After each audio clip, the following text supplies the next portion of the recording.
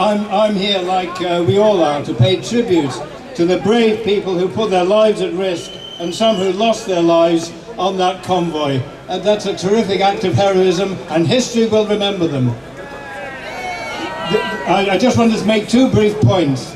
You may have missed the story that broke in this last few days, how Israel was wanting to sell nuclear weapons to South Africa in its apartheid days. Well, maybe it's not so surprising. One apartheid state supports another. And I think we should also remember that we're here and the flotilla was there because of the failure of our politicians.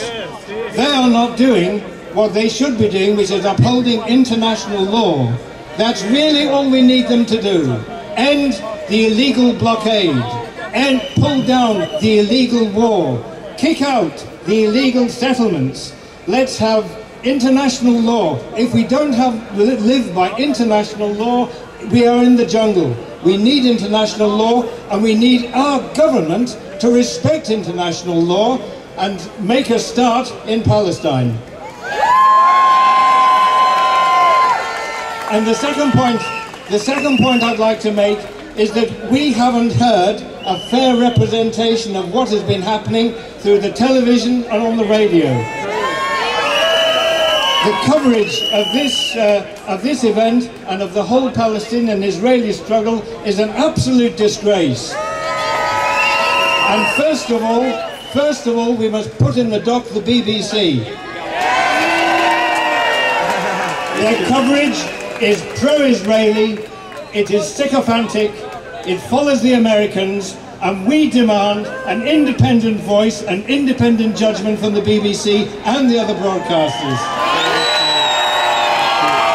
I'll give you one short example.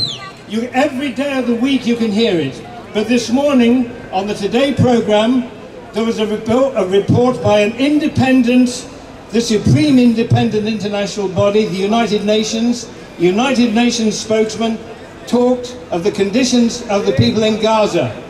So we should have two responses, one Palestinian, one Israeli. Wrong. Only the Israeli gets a voice. Only the Israeli. And this is a travesty of the supposed independence of the BBC. It is a disgrace to our national broadcaster, and we demand fair representation. Finally, may I say that now I look forward to action. Action from the Palace of Varieties there and the squatters in number 10.